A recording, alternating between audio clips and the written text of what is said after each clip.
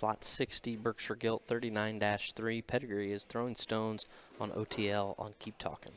Yeah, first litter sow here that did a really nice job, and mating her to keep it in house there and breeding her to Throwing Stones was kind of a given, and didn't get as many pigs out of this litter. A little shorter litter, but there'll be 2 or 3 represented on this sale.